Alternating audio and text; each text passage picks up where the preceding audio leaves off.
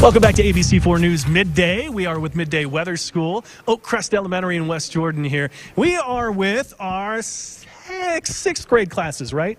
Yeah. Is this the entire sixth grade class for the entire school? Yeah. Everybody? Wow. And I heard Nisha earlier mentioning that this might have been one of the bigger classes in weather schools we've had. And I think this probably qualifies as the biggest weather school we've had. Maybe 120? I'm getting some nods from our teachers back here. That's about where we are. So everybody's been listening great today and answering really great questions too.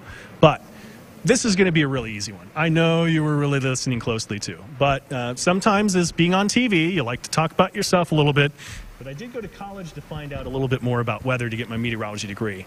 But were there two things to study the weather that were most important to me that I had to study? And if you were listening closely, these are subjects you're taking right now. And another one you're probably going to take here in just a few years from now. Anybody know the answer to that question? What two subjects I really had to study? Okay, I saw a hand go up here really quick. I'm going to sneak my way through here so I don't step on anybody. And then I'm going to ask this gentleman what those two subjects are. What's your name, sir? Skylar. Taylor? Skylar. Skylar. Sorry, I got a thing in my ear. I couldn't hear. What were those two subjects I had to study a ton of to know about the weather?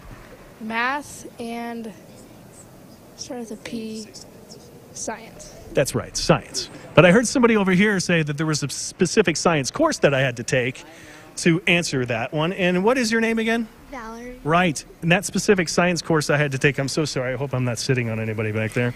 And of course with that backside that's in there. What was that specific science course? Physics. Physics. So, math, science, physics, those were all very important things that we had to take. And believe it or not, the things that you're learning right now are things that were really, really important even when I got into college. In fact, right now, a lot of what you were just doing before we went into this was great. We were doing mental math here today. Do you know that I do that every single day? Because I get temperatures in two forms. Do you know what temperature comes in? Those two different scales are? Okay, I saw this hand go up fast. I'm going to ask this lady. What is your name? Madison. What are those two temperature scales? Isn't it Celsius and Fahrenheit? That is exactly right. So the thing is, they're not the same, and I have to convert every day. The thing is, after time, I've taught myself a little easy mechanism for this is, what is 0 degrees Celsius? That's 32 degrees Fahrenheit. So what's interesting is for every 5 degrees Celsius, you rise 9 degrees Fahrenheit. So every 10 degrees Celsius, you rise 18 degrees Fahrenheit. A good starting point, I can teach them this later, is 10 and 50. 10 degrees Celsius is also 50 degrees Fahrenheit. So, what does that mean 20 degrees Celsius is? Add 18, right? 18 to 50 is? Isn't it, wait, 18 to 50? 18, 50 plus 18 is? 50 plus 80. 68. 68. So the thing is, I'm doing mental math every single day. That math you're using right now and you're learning is what I use every day. Great listening skills here, sixth graders. I've really been impressed today. But right now, do you want to know a little bit about the weather? All right, let's talk a little bit about the weather. So, Mr. Todd back there is showing everybody on TV, and that is also probably the most important part. But there's a live look outside. We've been tracking this morning a little bit of rain, which has been freezing rain, believe it or not. And the simple term for that is, it sounds a lot more interesting, is that it's just ordinary rain. But if it hits the road that's 29 degrees and below freezing, it can freeze up into a sheet of ice. And that's not good for the cars. Air quality has also been something we've been watching. Air quality concerns where it's been yellow, moderate air for a better part of us today, expected to stay that way. Cache Valley could go, though, unhealthy, though, for sensitive groups. That is orange. And then looking at our temperatures, it's just looking pretty chilly after I hope you enjoyed the 40s yesterday because that's long gone. Looks to be we're back in that cold pattern in temperatures all across the region.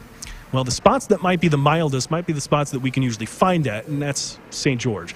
Bigger picture shows cold front moving through right now that brought that freezing rain. For us in the Wasatch Front, it doesn't mean much. We might find a sprinkle when you head home today. If you get in meeting your parents, getting in the car, if you didn't bring your rain gear today, did you bring your rain gear? Nope. That's probably pretty good. You probably don't need it here today. Central and southern Utah here, we're going to look from the rest of our weekend. It's just about colder air. And really, if maybe Beaver and Cedar City gets a snowflake tonight, it would be just that. It would be brief, and it would be pretty light. We're just watching for colder air to move in across most of the region. And at least for the Wasatch Front, that means, unfortunately, some more bad air accumulating. And by the time we get to the weekend, could be maybe down to that orange category. We'd hope it doesn't get to that unhealthy for everybody red category. Performance Auto 7-day for St. George, 55 today. Next week, St. George, I have rain in the forecast for you.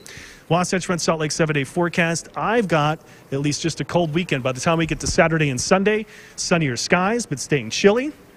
And then as we go into next week, we'll really have to keep an eye on the forecast because the latest I'd seen is we have a chance of some rain and snow. Maybe not just snow here in the valley, but it could be very active beginning Tuesday, Wednesday, Thursday, not ending till Friday, that we could put some more mountain snow into the mix, and it means our reservoirs will be full this next year. Oakcrest Elementary, thank you so much for having me in today. We're going to say goodbye, and help me out real quick. Well, real quick, at ABC4, we like to say we're good for Utah. So on the count of 3, tell me good for Utah, okay? So at ABC4 News midday, we are 1, 2, 3.